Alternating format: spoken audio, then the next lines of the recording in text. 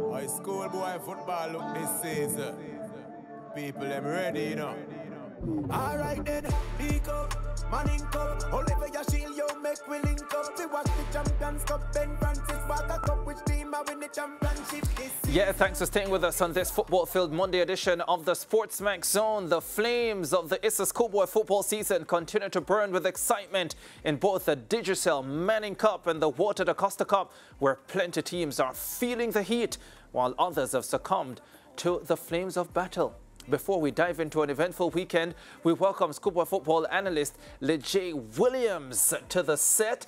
Lejay, first of all, Lejay went to Campion College, by the way.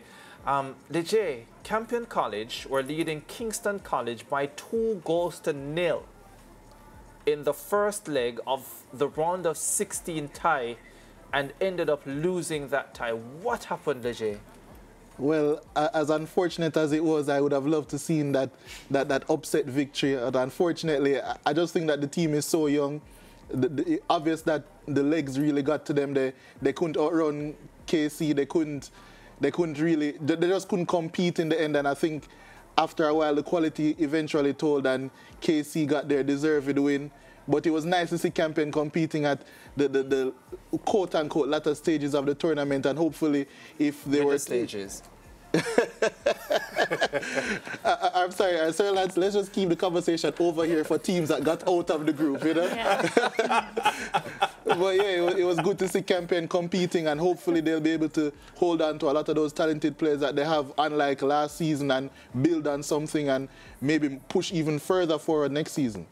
Yeah, that is unlikely, not because of course, they will leave to other schools in Jamaica, but they'll likely leave to schools overseas. All right, we'll begin with the urban area competition first, Lish, and have a look at those results from the quarterfinal round on Saturday. And the result that will stand out most, of course, is Jamaica College losing to Hydel by 1-0. You see that there at the bottom of your screen. From Group 2, St. George's College had a 2-0 victory over Tivoli Gardens. And then in Group 1, Mona, I understand, dominated that game against Kingston College, missed a penalty as well when they were 1-0 up, and it ended 1-1. And St. Andrew Technical, the favourites for the ManningCup title again this season, beating a stubborn St. Catherine High team by 2-0. So those are the results coming out of the weekend's matches. This is how the table looks going into tomorrow's game. Of course, just the one round of matches. The Stats leading Group 1 and 3 points. Mona and Kingston College a point apiece. St. Catherine yet to get off the mark. And then in Group 2, you will see St. George's College and Hydel on 3 points. Jamaica College and Tivoli Gardens yet to get off the mark. And remember, only the top 2 teams will advance to the semi-finals of this competition. Lejay, let's talk about that Jamaica College defeat to Hydel. How much did that surprise you, if any at all? I think it surprised me quite a bit, actually, because firstly, Jamaica College, apart from their loss against Tivoli, which was the first game of the season, but it wasn't really a loss. You mean in the boardroom? Yeah, that loss came off of the field for them. But apart from that technicality loss, that's the first time that they've lost a game in the ManningCup in over 2 years, I believe. So it would have been a shock to their system, their fan base, and the manner in which it happened, of course. But I think a lot of people were really high on Hydel at the start of the season, and then that tended to wane when KC started pushing up in that group. But I think Hydel still have a lot of quality players. They have a lot of players who play professionally, a lot of players who play in the national setup, one of which who scored the winning goal in Ronaldo Barrett, who I think is one of the best players in the competition, period. So it's always good to see those players shining, and I think Jamaica College may have taken them for granted in the end. Yeah, just 2 things quickly. Barrett has played at the Premier League level, yes, he has for Cavalier. Yeah, he has.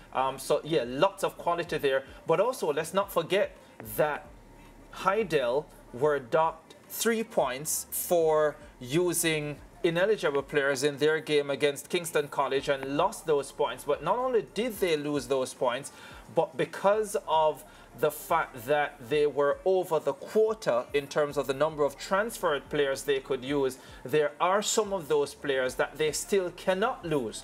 But I guess they've really put it together, and that was a brilliant performance on Saturday against Jamaica College. Can Jamaica College rebound? Can they get to the semi-finals? We've seen them do it before, but based on Saturday's result, how do you see that group 2 panning out? Yeah.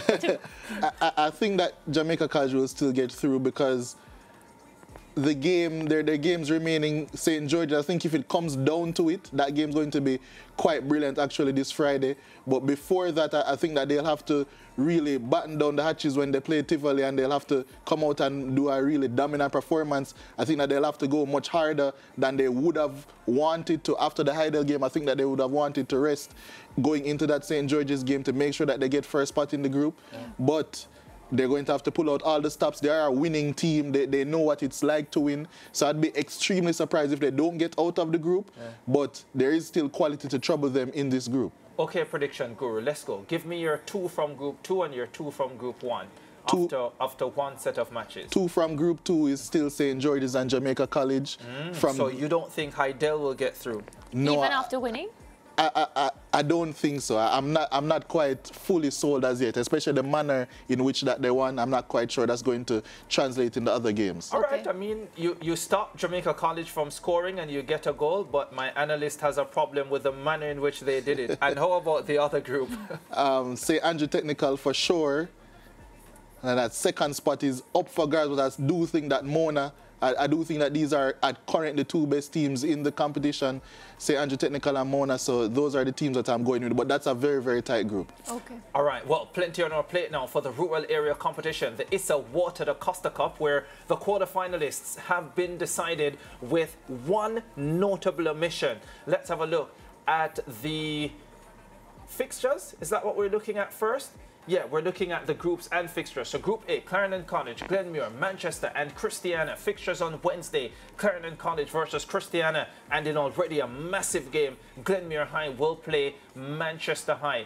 And then Group B, BB Coke, they've been on fire. The only team that qualified before their last match on Saturday. Dintil Technical got through with a 2-1 win over William Nib. Cornwall College held the defending champions Clarendon College to a 1-0 draw. And Garver Maceo, remember, champions a couple of seasons ago, they're going well. So BB Coke will open against Garver Maceo, and Dintil Technical will play Cornwall College. By the way, the one notable omission from the quarterfinal round, in my estimation, St. Elizabeth Technical, who needed to be bottom of the table, Mile Gully, in their last game on Saturday, and it ended in a 0-0 draw. Now, folks, let me tell you a quick story. I was at St. Elizabeth Technical on Wednesday for their game against Clarendon College.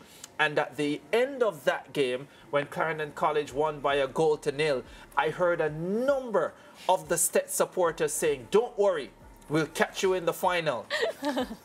I wonder if it's the Ben Francis final, but I don't think Clarendon College will be in the Ben Francis final. So I'm sorry, Stets, that's a tough one.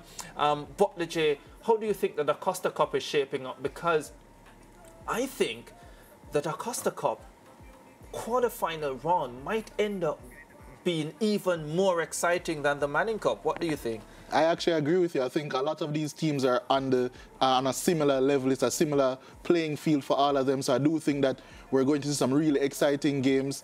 I think especially in a group with Glenmuir and Manchester, we're going to be seeing that game on SportsMax on Wednesday. One of the best commentators in the world will be on that match as well. Donald Oliver is doing that match. I said one of. He's there. So who's the other one? You are not coming on the show and blowing your own trumpet. No, I'm one of the best analysts in the world. So who's the other coming? One of the best commentators. Yes.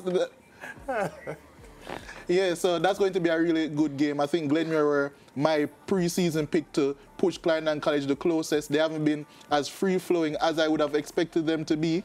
But I do think this Manchester team with a lot of quality also. I think Dintil has a lot of quality individually also. So there are BB Coke just pushing the barriers also. So many quality teams. I'm really looking forward to it. And this is the most exciting time in schoolboy football, probably in all of football in Jamaica. So there's nothing to to really shirk at. It's something that we're all going to be looking forward to. Yeah, by the way, I think that Manchester High team is overrated. My good friend Dr. Carl Bruce may give me a call after this. But yeah, I do think the Manchester team is overrated this season. I've seen better Manchester teams. And by the way, viewers, this guy you see here, he's an idiot. Don't worry. He's been trying to get a pay raise. Pity he doesn't know that calling me one of the best commentators in the world, it's not going to help you, my friend. You're not getting it. Don't worry. Anyhow, stay locked into the SportsMax 2 this Tuesday to see a rematch of the season openers. Defending champions Jamaica College take on Tivoli Gardens, a match with heightened importance for JC. Now the action kicks off at 2:30 p.m. in Jamaica, 3:30 in the Eastern Caribbean, and that game will be followed by red hot St Andrew Technical High facing the Purples of North Street. Kingston College, the brave may fall, and they definitely didn't yield against Mona. Let's take a break. We'll be back with Interactive. Schoolboy football, a team could rise and a team could fall, but they never will know until the whistle blows. So run, come enjoy the show. Yo, ISSA, that competition I never have it nice. So people love see when boy I get nice up on the field. Angola score from far and them love it with peaceful and the youths now.